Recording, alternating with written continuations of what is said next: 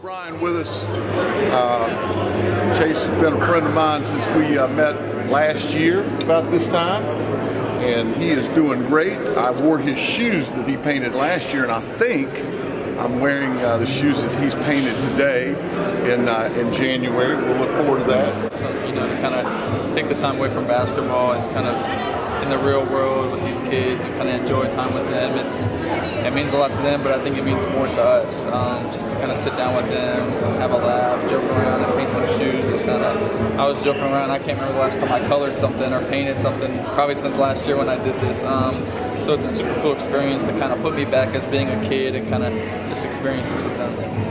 It's great just to we woke up this morning and I was super excited because I get to meet some kids who are full of joy and really enjoying the moment and the painting process. So it's pretty cool to collaborate with some kids. They're going to be honest with you. They're going to tell if your painting sucks or if your shoe sucks, but that's fine. We're having fun.